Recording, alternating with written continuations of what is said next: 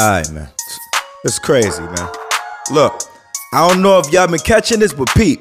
Love after lockup with Derek and Monique. See, when he was locked up, they started dating.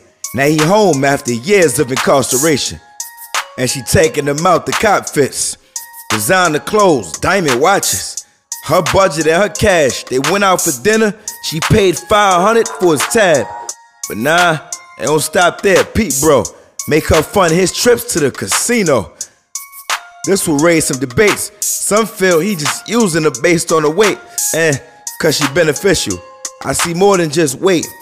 Nah, wait, I see bigger issues. Look closer. Another reality show demoralizing to the culture.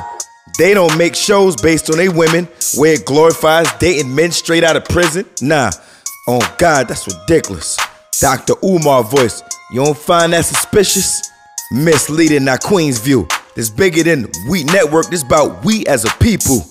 They just wanna check in them ratings. It's about time we get better representation. Real and accurate.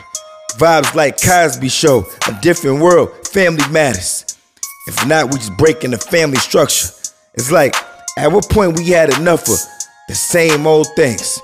All these love and hip-hop, flavor of love offsprings. From entertainment to weird depressing. These storylines about as real as wrestling. I mean, y'all can't see how they mock us? You talking love after lockup?